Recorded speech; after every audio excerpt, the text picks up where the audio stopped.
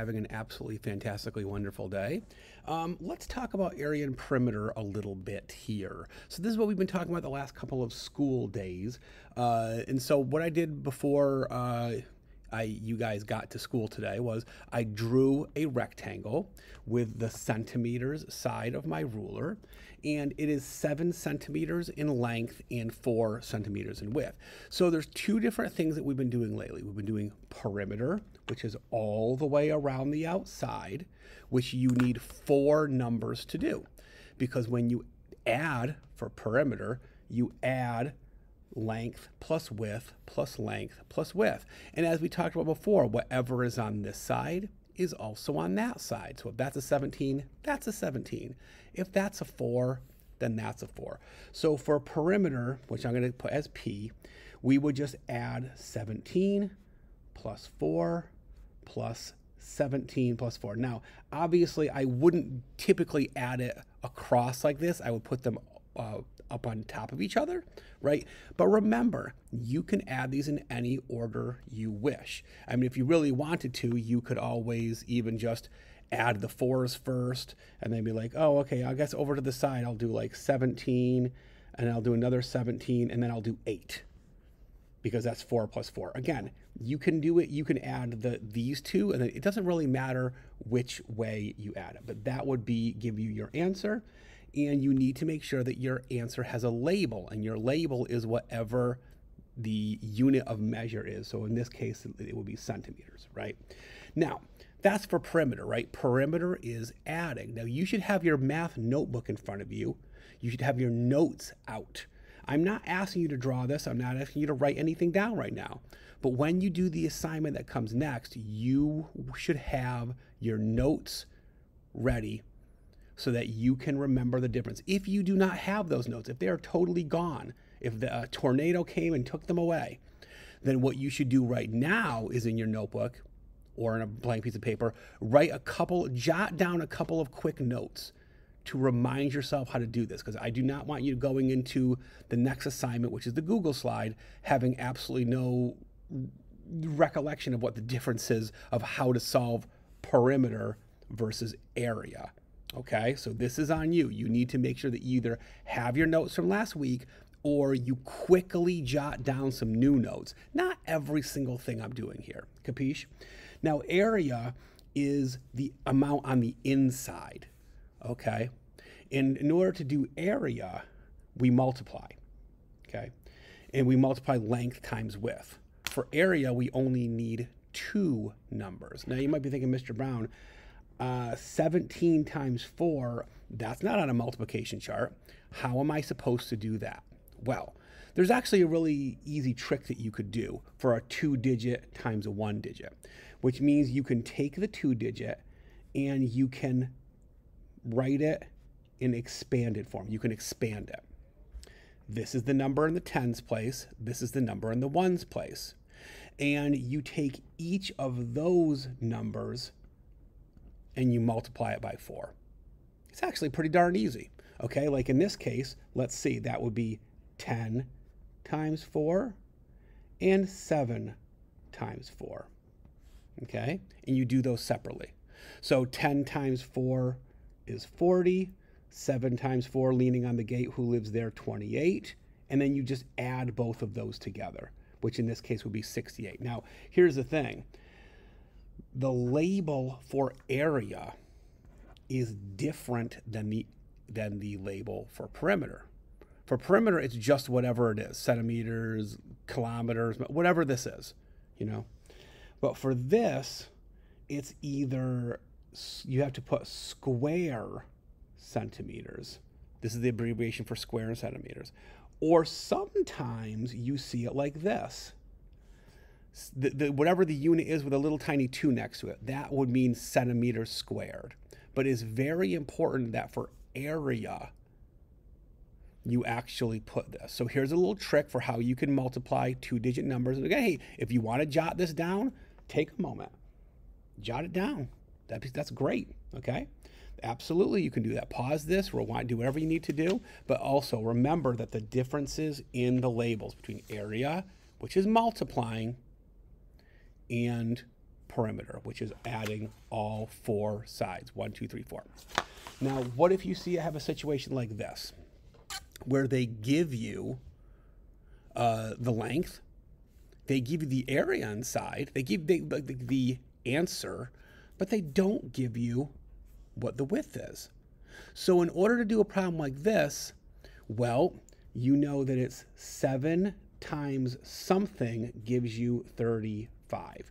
You're finding the missing piece in this multiplication problem. Like, well, Mr. Brown, I don't remember my 7s super duper well. What do I do if that's the case? And notice how up here I wrote it in square centimeters, or remember it can also be written centimeter squared. That's why I put that little star there.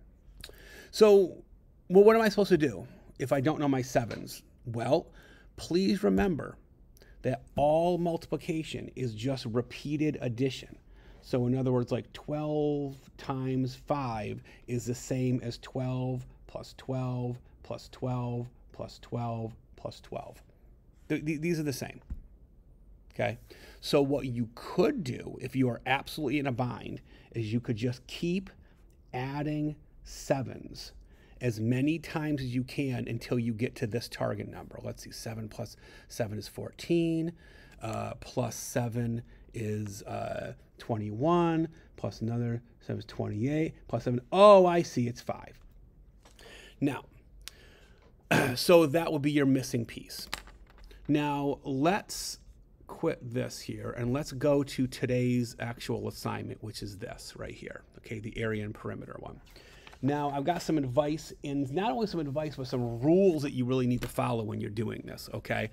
A, I want you to start on slide number 3, okay? And I really, honestly, jot this down on a piece of paper. Start on 3, okay? Because I don't need you doing every single one. You're not going to have time to do every single one, but I want you to do a variety of different examples. For some of the first, like, I don't know, quite a few slides, you'll notice that there's a grid in the background, which means that for perimeter, you can literally count the squares. 1, 2, 3, 4, 5, 6, 7. 1, 2, 3. Well, you know, it's a square anyways, but you get the idea. And for the inside, you can even count the squares. You could literally count every single one of these for area, and count all of them. And your answers are down here somewhere. Now, that will take a very long time. You could still solve it the other way, you know, this plus this plus this plus this for perimeter, or this times this for area, okay? But counting the squares takes a while. I understand if you're absolutely struggling with this, that's cool, but I do not want you to spend the rest of the math period only doing the examples that have a grid behind it. Do you understand what I'm saying? Eventually, you've got to get to one like this, okay, where there is no grid. So make a note somewhere, anywhere, that I want you to make sure that you skip ahead to 9 and you do some of the ones after this, because this is when you actually have to add this number plus this number. Remember, whatever's on this side is on this. So 12 plus 18 plus 12 plus 18. And that will give you the perimeter. Now, I give you permission. If it is a 2-digit by 2-digit, I give you permission to, you could take a guess for area, but we have not done 2-digit by 2-digit multiplication. We haven't done that, okay? 20 times 9 is the same as 9 times 2 with a 0 after it. So I've just told you how to do that. And then for the perimeter, remember, perimeter is adding. Check your notes, okay? I want you to promise me right now that you're going to spend some time trying out some of these examples, okay? Here's one that's very similar to what we were doing before, okay? Now, again, if the numbers are a little intimidating, pick one that isn't so intimidating, okay? Try to find one that's not so bad, okay? And I'll give you another little hint with something like this. Let me go back to this one right here. Okay. 20 times 30. You're like, no way can I do that to find the area. Here's the deal. 2 times 3 with an add 2 zeros after it. Seriously. That's the answer. This example right here is similar to what I just showed you before on the piece of paper. Take the 13. Break it up into a 10 and a 3. 9 times 10, 9 times 3, add them together. That's your area. And of course, perimeter is just adding numbers. 23 plus 5 plus 23 plus 5. That's just adding stuff. So I do give you permission to leave certain ones blank if you're really struggling with the multiplication.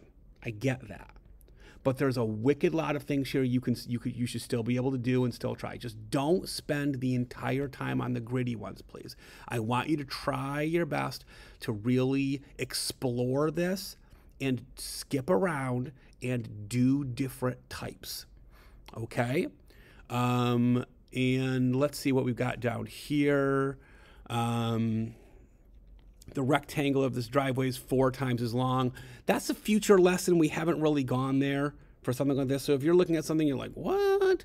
You know, I mean, I'm not saying, I'm just saying, you know, just do the ones that we think we can do. So again, skip around. Don't spend the entire time on the gritty ones. Do 1 or 2 gritty ones, but that is it. And then really explore and try the best that you possibly can with that multiplication for the area. All right, folks, have an absolutely fantastically wonderful day. And let's go for it. We've got this.